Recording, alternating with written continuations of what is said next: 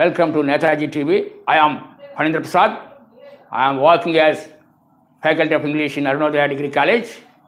You know that every day I am conducting English grammar classes here.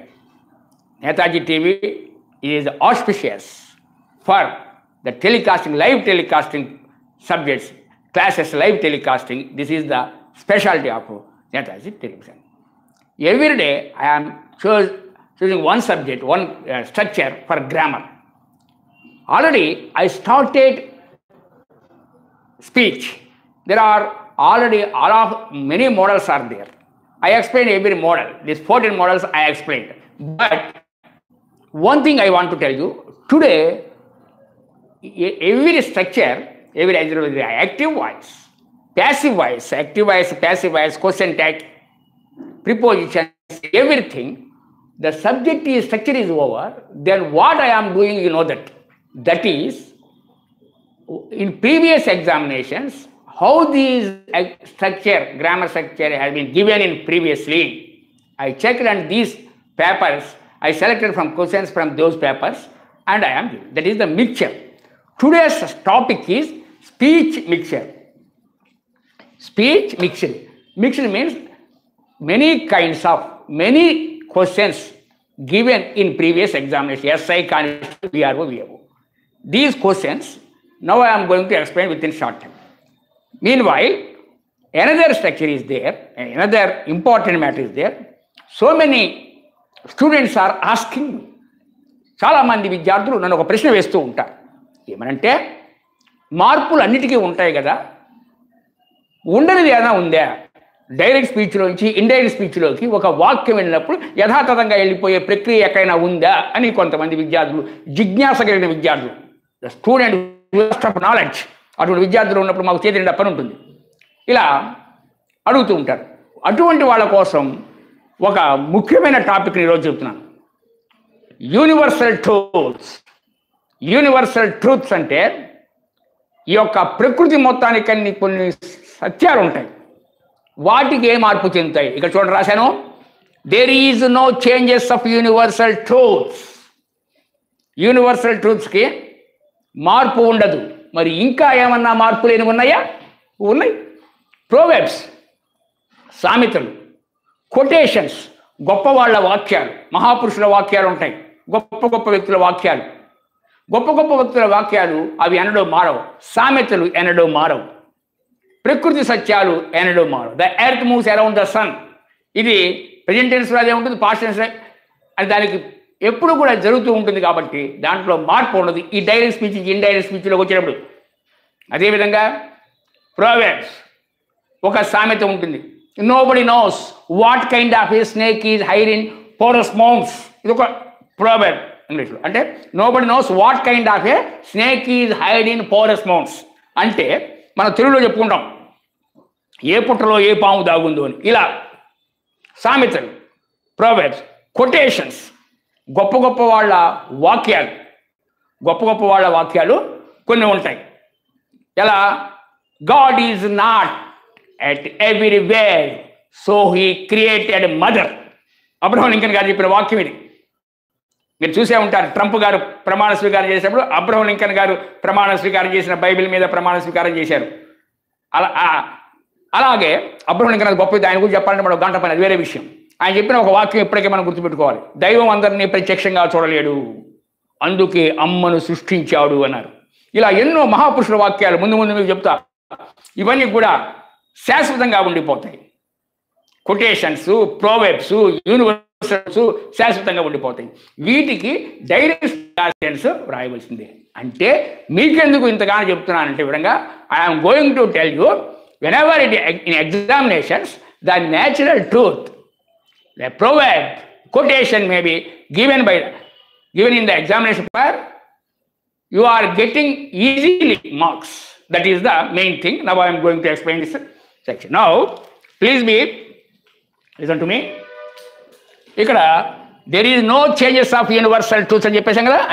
ఇప్పుడు ఆ లేనప్పుడు, మార్పు లేనప్పుడు మరి వాక్యాన్ని మనం ఎలా రాసుకోవాలి ఏంటనేది ఇక్కడ మనం చెప్పుకున్నాం. The teacher said teacher said, the sun rises in the east. The sun rises in the east. East. ఇక్కడ మనం యథాతథంగా వాక్యం రాసేస్తాం ఏం లేదు. ద టీచర్ సెడ్ దట్ అని ఈ వాక్యాన్ని, ఈ సెంటెన్స్ని యథాతథంగా రాసేయచ్చు. అందులో ఏమి ఆలోచించవలసినది. You are getting good marks. The sun rises in the east. The sun rises in the east.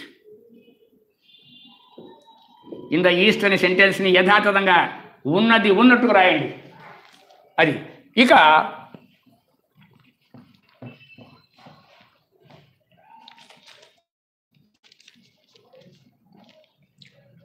మహాత్ముని గురించి ఒక వాక్యం రాసుకుందాం. Mahatma Gandhi said. Mahatma Gandhi said. Mahatma Gandhi said, honesty is the best policy. Honesty is the best policy.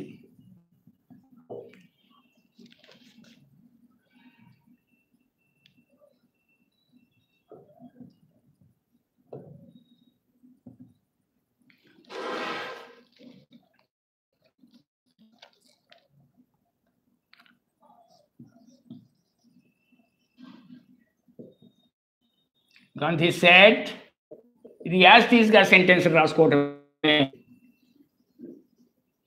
Is the best policy. ఇలా మహాత్ముల వాక్యాలు, Proverbs, నీతి వాక్యాలు ఇవన్నీ కూడా మోరల్స్ సామెతలు. ప్రోవెబ్, మరొక ప్రోవెబ్ రాసుకుందాం. మహాత్ముల వాక్యం రాసుకుందాం. I hate being late. మహాత్ములు అనేక సందర్భాల్లో చెప్పిన మాట ఇది. Mahatma Gandhi said, I hate being late. I hate being late. Mahatma said that. I hate being. ఇక్కడ ఈ రాకూడదు. మళ్ళీ కొంతమంది విద్యార్థులు అక్కడ ఐ వచ్చినప్పుడు ఈ రాస్తాను కదా, ఈ వాక్యానికి వర్తించదు. ఎందుకంటే ఇది మహాత్ములు వైపునటువంటి ఒక సందేశంలో ఇచ్చిన వాక్యం కాబట్టి. Mahatma Gandhi said, I hate being late.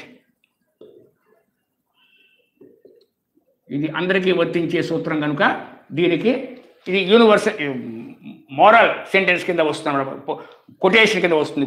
గొప్ప వ్యక్తి, మహాత్ములు ఉపయోగించిన పదం కాబట్టి. ఇలా మనం ఎన్నో వాక్యాల్ని రాసుకోవచ్చు. మరొకటి రాద్దాం. The lecturer said. ఒక లెక్చరర్ గారు ఈ విధంగా అన్నారు. The lecturer said. Lecturer said. Lecturer said, distance hills. Distance hills looks greens. Looks greens. Distance hills looks greens అంటే దూరపు కొండలు నునుపు. దూరపు కొండలు నునుపు అనేటువంటి సామెత మనలో ఉంది కదా, దాన్ని ఇంగ్లీష్ ఏమంటారంటే distance hills looks Greens. Distance hills looks Greens అంటాం అనమాట. ఇలా ఈ సెంటెన్స్ రాసేటప్పుడు the lecturer said that. The lecturer said that distance hills looks greens. Distance hills looks greens. Distance hills looks greens. ఇదేంటి? Lecturer said. The lecturer said distance hills looks Greens. ఇప్పుడు ఇందులో ఏమన్నా కఠినమైనది ఉందా? లేదు. అతి సరళమైనటువంటి పద్ధతి, సులభమైన పద్ధతి. మరొకటి రాసుకుందాం. మహాపురుషులు, గొప్ప గొప్ప వ్యక్తులు, యోధాన యోధుల యొక్క జీవితం నుండి తీసింది. Napoleon said,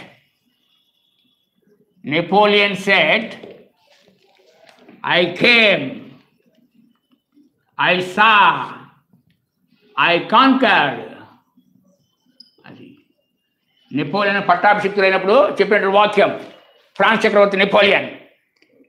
I came, I saw, I conquered.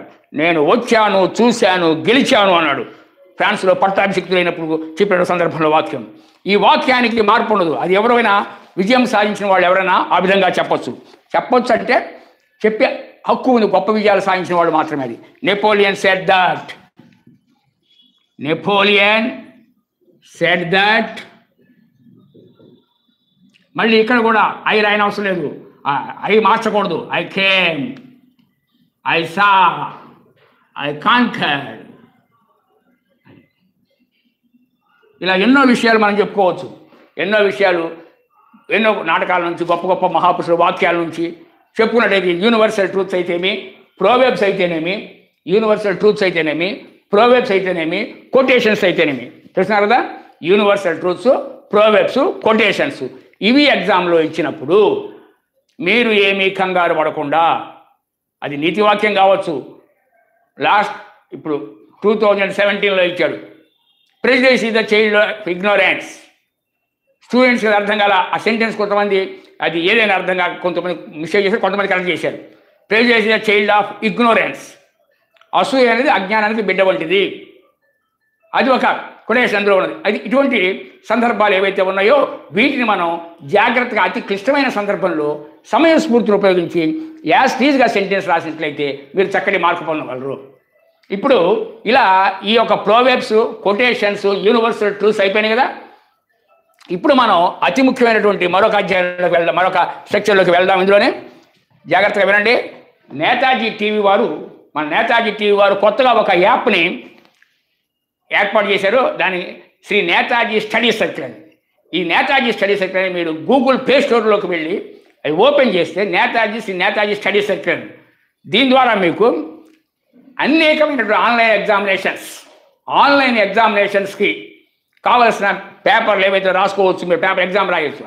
ఏది అనేక రకాల సబ్జెక్ట్స్లు మా దగ్గర వెల్ క్వాలిఫైడ్ ఫ్యాకల్టీ శ్రీనివాసరాజు గారు, సిద్ధార్థ రెడ్డి గారు, ఇలా ఫ్యాకల్టీ మంచి ఒక టీమ్ ఫ్యాకల్టీ ఉన్నారు. ఈ ఫ్యాకల్టీ ఏదైతే ఉన్నారో వీరు ఒక్కొక్కరు ఒక్కొక్క సబ్జెక్ట్కి పేపర్స్ తయారు చేస్తున్నారు. ఆ విధంగా స్పెషలిస్టులు చేత ట్రైనింగ్ రాయబడినటువంటి పేపర్లని ఎగ్జామ్ రాసే అవకాశం మీకు వస్తుంది. అయితే మీకు ఒక సందేహం వస్తుంది, దీని కాస్ట్ ఎంతో ఉంటుందని. ఏమీ లేదు, కేవలం 10 రూపాయలు మాత్రమే. Only 10 rupees.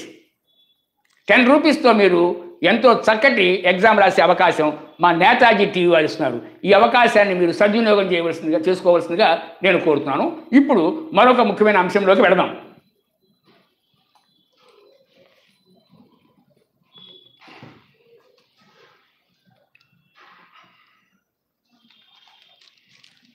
ఇప్పుడు ఇప్పటి వరకు మీరు ఏం చూశారో దానికి భిన్నమైనది ఒకటి చెప్తున్నా వినండి.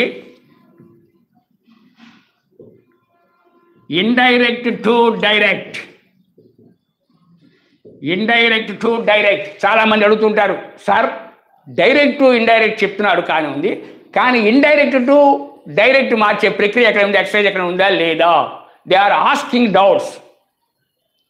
ఉంది అటువంటి ప్రక్రియ కూడా కొన్ని సందర్భాల్లో కాంపిటేటివ్ ఎగ్జామినేషన్లో ఎక్కువగా కాకపోయినా కొన్ని సందర్భాల్లో, ముఖ్యంగా విఆర్ఓ ఎగ్జామ్లో రావడం నేను గమనించాను ఇంతకుముందు. ఇలా పేపర్ కఠినంగా ఇవ్వాలనుకున్నప్పుడు వాళ్ళు కొద్దిగా మార్పులు చేస్తూ ఉంటారు. ఆ కఠినత్వానికి ఎవరైనా భయపడవచ్చు, కానీ నేతాజీ స్టడీ సర్కిల్ స్టూడెంట్స్ భయపడిన అవసరం లేదు. నేతాజీ టీవీలో ఈ కార్యక్రమాన్ని వాచ్ చేసిన వారు ఎవరు కూడా క్వశ్చన్ పేపర్ ఎంత హార్డ్గా ఇచ్చినప్పటికీ అవలేలగా ఆన్సర్ చేయగలిగినటువంటి నాలెడ్జ్ మీకు రావడం కోసం నేను ఆ కోణంలో కూడా ఆలోచించి మీకు ఇప్పుడు కొన్ని వాక్యాలు చెప్తాను, జాగ్రత్తగా వినండి. ఇండైరెక్ట్ సెంటెన్సెస్ వస్తే డైరెక్ట్ స్పీచ్లోకి దాన్ని మార్చేయగలరా లేదా, అవలేలగా మార్చగలగాలి. మరి అప్పుడే నాలెడ్జ్ 2 వైపులా వచ్చినట్టు. అది ఇక చూడండి, దీనికి కూడా కొన్ని రూల్స్ ఉంటాయి. ఆ రూల్స్ రాస్తున్నాను. Rules: remove the conjunction that. Remove the conjunction that.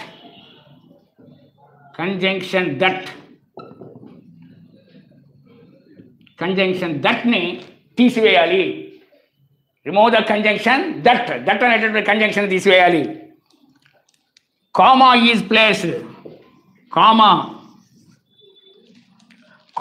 Is placed. Comma మనం అక్కడ తీసేస్తాం కదా, ఇక్కడ ఉంచాలి. Comma is placed after reporting verb. అది after reporting verb. verb. Next, మూడవది the sentence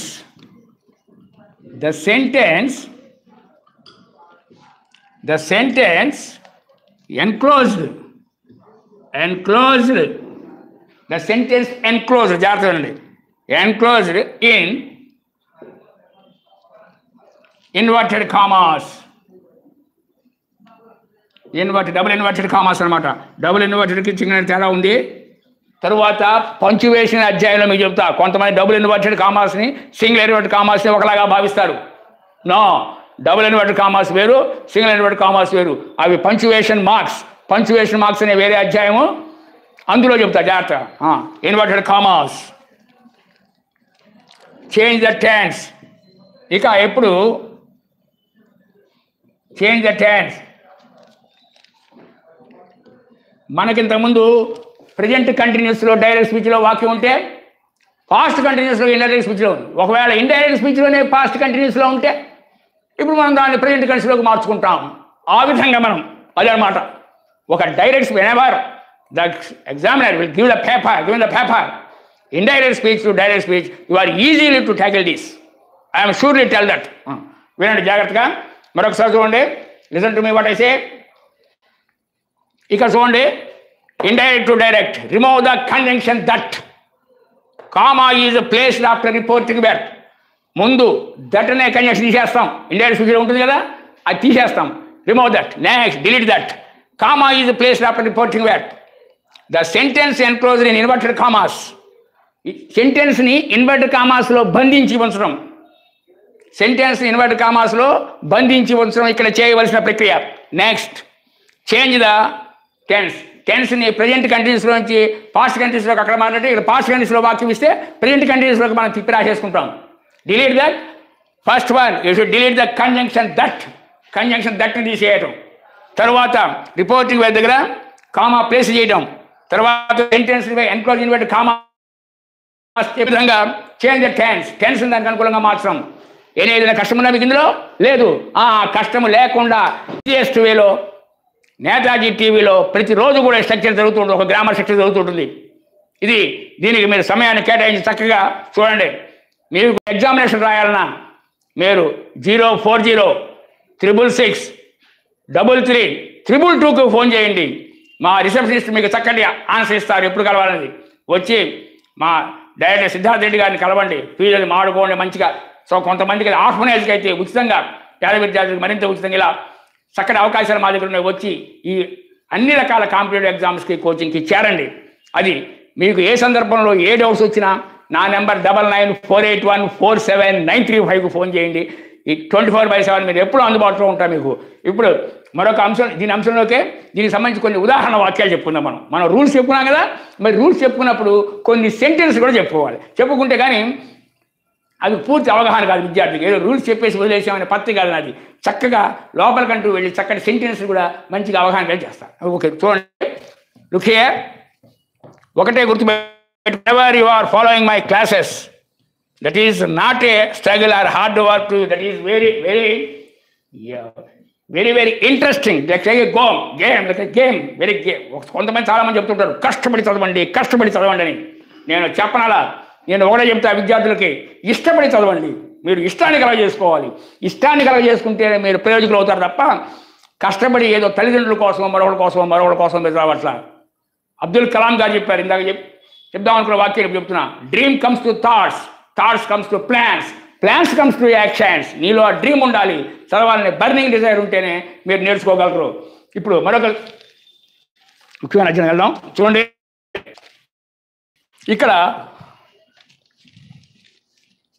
she said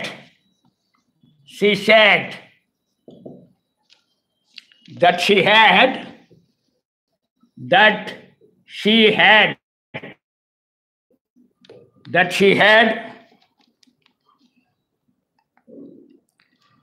had gone there the night before. Hour ఎలా చేసేయగలరు చెప్పండి. The night before we are doing very easily. ఈ రిపోర్టెడ్ స్పీచ్లో ఉన్న వాక్యాన్ని మనం direct స్పీచ్లో మార్చేస్తున్నాం. she said,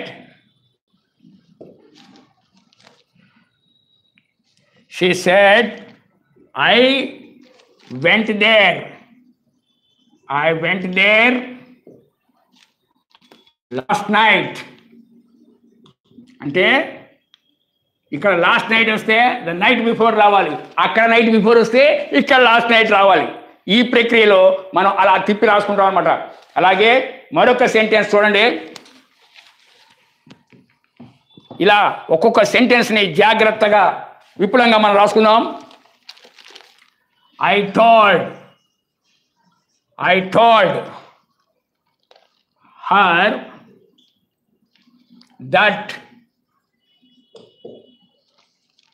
that she had done well. ఇది sentence. దీని ఇక్కడ టోల్డ్ వచ్చింది కదా. టోల్డ్ ఎప్పుడు వస్తాం మనం? సెడ్ టు వస్తే రాస్తాం. కాబట్టి మనం ఏం చేయాలి? డైరెక్ట్ స్పీచ్లో సెడ్ టు రాసుకోవాలి. Said to, I said to her, అది ఐ సెడ్ టు హర్ అని రాయాలి. హెర్ యూ హ్యావ్ ఎన్క్లోజ్ చేస్తున్నాం కదా. చూడండి, డబుల్ ఇన్వర్టెడ్ కామాస్తో ఎన్క్లోజ్ చేస్తున్నా. I said to her you have done well. ఏ ఇప్పుడు ఒక్క విషయం చెప్పండి.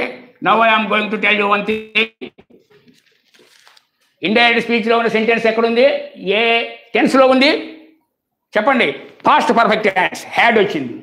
దీంట్లో ఎక్కడ రాసాం? హ్యావ్ రాసాం. ప్రెజెంట్ పర్ఫెక్ట్ టెన్స్లోకి వచ్చింది.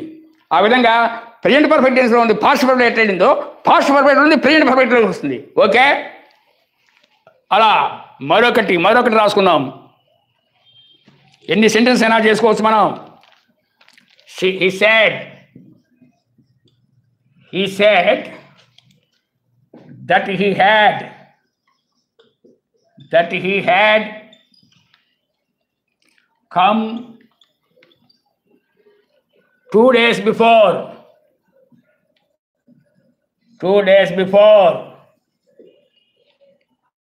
He said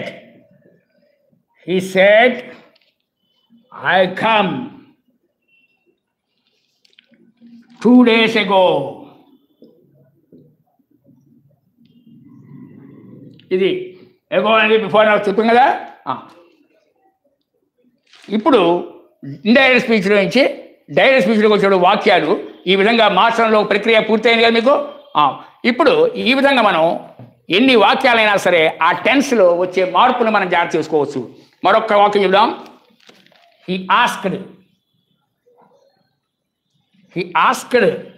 me whether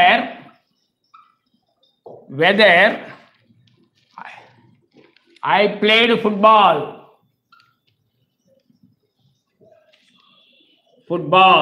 Whether.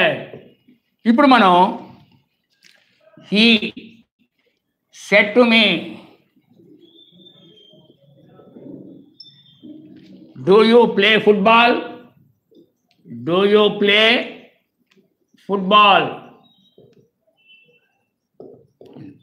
ఇప్పుడు ఇది ఎందులో వచ్చింది? సహాయక క్రియలు.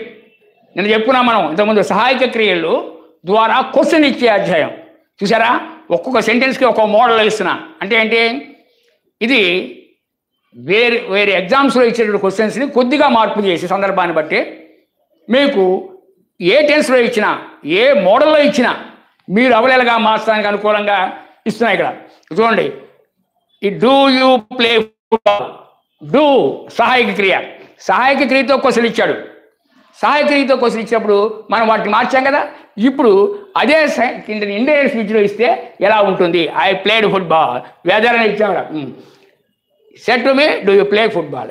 ఇలా వచ్చింది. ఇప్పుడు మరొక సెంటెన్స్ చేద్దాం. He asked me if the train was late. If గురించి చెప్పాల్సింది చాలా వరకు మీకు. If the train was late, he said to me if the train was late. Is the train was late. Is the train was late. Train was late. ఇలా if కానీ weather కానీ వస్తాయని చెప్పుకున్నాం కదా ముందు. ఆ సెంటెన్స్ ఇండైరెక్ట్ స్పీచ్లో దాన్ని మనం డైరెక్ట్ స్పీచ్లోకి రాసేసుకున్నాం. ఇప్పుడు చూడండి,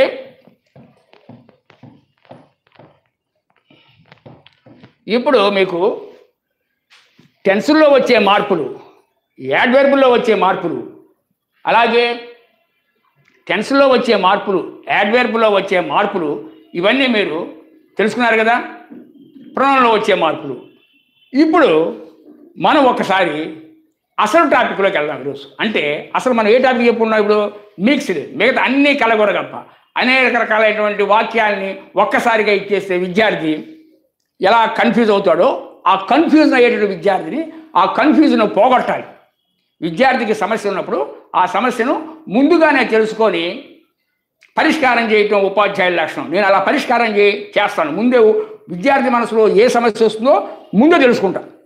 తెలుసుకొని ఇంతకుముందు విద్యార్థుల్లోకి ఏ సమస్య వచ్చింది ఎగ్జామినేషన్లో అనేది కూడా తెలుసుకొని ఆ సమస్యను ముందుగానే పరిష్కారం చేసి చక్కటి పేపర్ని మీకు అందించడంలో సిద్ధహస్తుంది. ఇప్పుడు నేను ఒక క్వశ్చన్ పేపర్ లాంటిది ఇస్తాను. అంటే ఏంటి? Papers, previous papers. I thoroughly read many previous papers. Previous papers ఎక్కడెక్కడ విద్యార్థులు పొరబడ్డారు అనే అంశాలను తీసుకొని వాటిని బట్టి వాక్యాలని తయారు చేసి మీకు ఇస్తాను. చూసుకోండి ఇప్పుడు స్పీచ్ మిక్చర్, స్పీచ్ మిక్స్డ్లో మనం speech mixed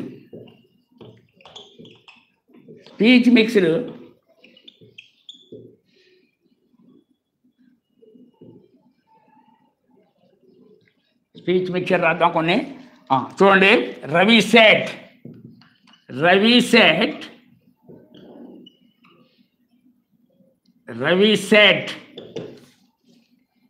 to Shiva go away అవుతాడు బా అన్నాడు. ఇక్కడ Ravi set to Shiva go away అవుతాడు బా అన్నాడు. ఇది ఏమవుతుంది? రవి ఆర్డర్ మనం చెప్పుకున్నాం. ఇది ఏ సెంటెన్స్ అవుతుంది? 4 సెంటెన్స్లో ఇంపరేటివ్ సెంటెన్స్. అంతేగా ఎదుటివాడికి ఇచ్చే ఆజ్ఞ, వేడుకోలు, ప్రార్థన ఇవన్నీ ఇంపరేటివ్ అని చెప్పుకున్నాం కదా. ఇప్పుడు ఆ ఇంపరేటివ్ సెంటెన్స్ వచ్చింది ఇక్కడ. రవి ఆర్డర్డ్ శివ. ఇప్పుడేం రాయాలి? ఏం లేదు. ఈ గో అవే అనే పదాన్ని గో అవేకి ముందు టు పెట్టేసి రాయటమే. ఇంతకుముందు మనం ఇంపరేటివ్ రూల్స్ చెప్పుకున్నాం, ఒకసారి చూసుకోండి. To go away. అది అదేవిధంగా he said to him,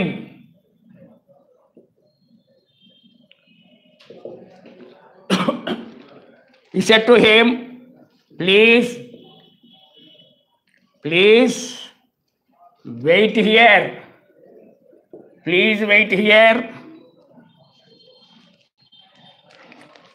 till I return. ఈ సెంటెన్స్లో మనం అదేవిధంగా రాసుకుందాం. He requested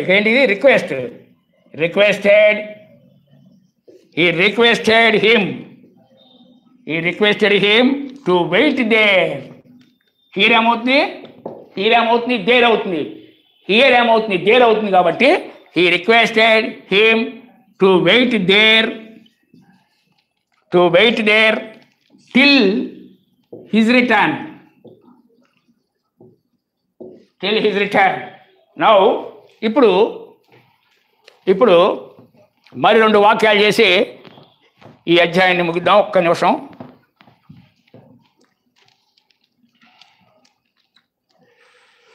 ఇక్కడ ఒక సెంటెన్స్ చూడండి. ద పోయిట్ సెడ్, కవి అంటున్నాడు. The poet said what a lovely morning. అబ్బా ఎంత హృదయం, ఎంత వాట్ ఏ లవ్లీ మార్నింగ్. కవి lovely morning. The poet exclaimed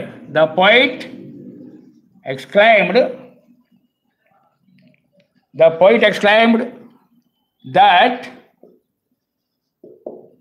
it was a lovely morning. It was a lovely morning.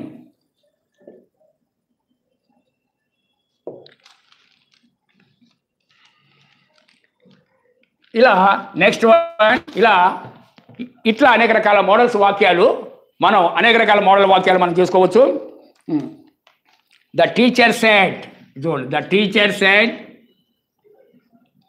Said the earth moves around the sun, the earth moves around the sun, the sun. ఇప్పుడు ఇది అతి తేలిగ్గా రాసుకోవచ్చు. The teacher said that, the teacher said that. ఇందాక వచ్చేటప్పుడు natural truth కాబట్టి the earth moves around the sun, the earth moves around the sun. ఇందాక మీకు చెప్పేంత ముందు అరౌండ్, రౌండ్, రివాల్వ్స్కి తేడా కదా, ఇక్కడ అరౌండ్ రాసాం.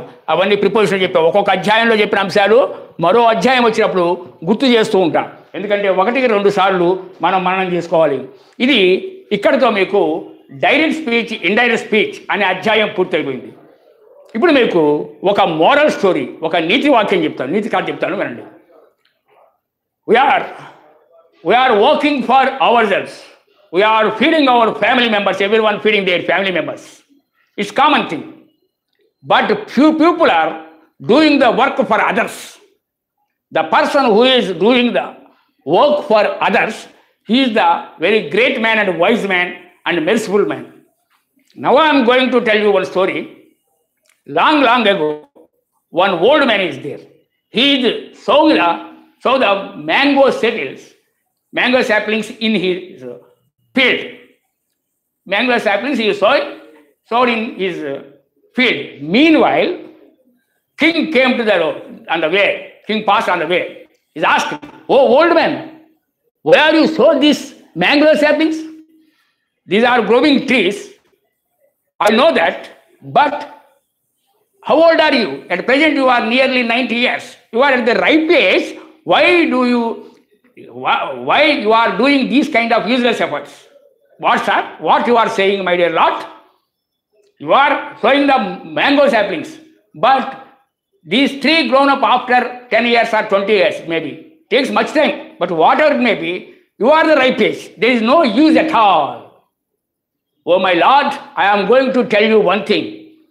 There is a mango tree there. Now I am eating this mango. This seed is not sown by me. My grandfather, great-grandfather maybe sowed the seed for me. They are giving services to me. I am eating the mango which is sown by the sapling by my great-grandfather. Like this, in future, my grandson, maybe great-grandson, in future after 2 decades or 3 decades, someone may eat. Someone's appetite may feel because of this mango. Somewhere hungry may they may eat this mango, that mango, which is sown by today, by me. That is the moral, sir. Because of this, I am giving services to fellow human beings, not fellow today, future human beings. I am, remember always, my mind is one thing. I am a human being, but man is mortal. Human beings are mortal. But we should give services to the immortal services. The service which is given by us is always be entire the world it gives to all human beings happy because of our services. This is the moral. Then the king felt very happy and he had given 10 gold coins to him. Then the old man said, "King, now at present, now I sow the seed at present, then at the immediate moment, my seed, mango sapling given 6 gold coins. This is the fruitful result. That is, the essence is, you should give some services to the future generations. That is the man who is giving that kind of service. He is called merciful man." ఒకసారి వినండి, కథ మన మాతృభాష తెలుగులో చెప్పుకున్నాం. ఒక వృద్ధుడు మామిడి టెంకెలు నాడుతున్నాడు. మామిడి టెంకెలు నాడుతుంటే ఆ దారిన పోయే రాజు చూసి, "ముసలివాడా, నీ వయసు ఎంత? సుమారు 80 నుంచి 90 మధ్యలో ఉంటాయి.